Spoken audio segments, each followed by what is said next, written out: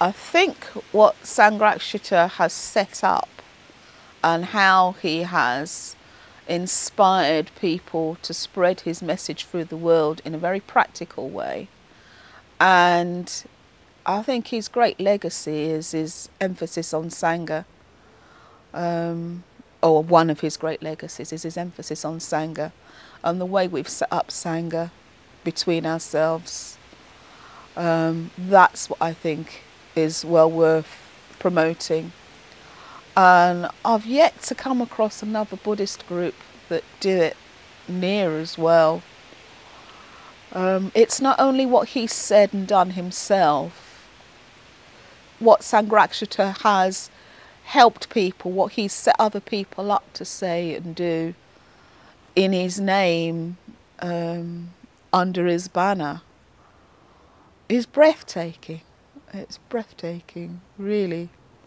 I can look back on years of when things were very small and see how things are now.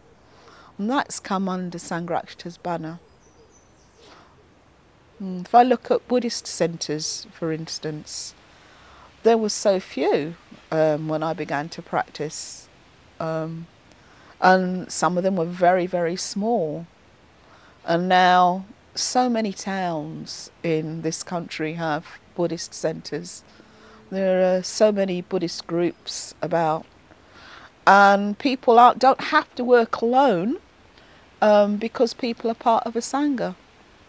People have access to other order members. We have a system of order weekends, and we have a system of the Mitra system, the preceptor system, where we can help and support and live together, speak together and get help from each other so that we can go out and do more work. I think that's Sangharakshita's legacy, or one of Sangharakshita's legacies, because he has many. I see other people write really great stuff, but somehow quite often that is quite contained in a small area.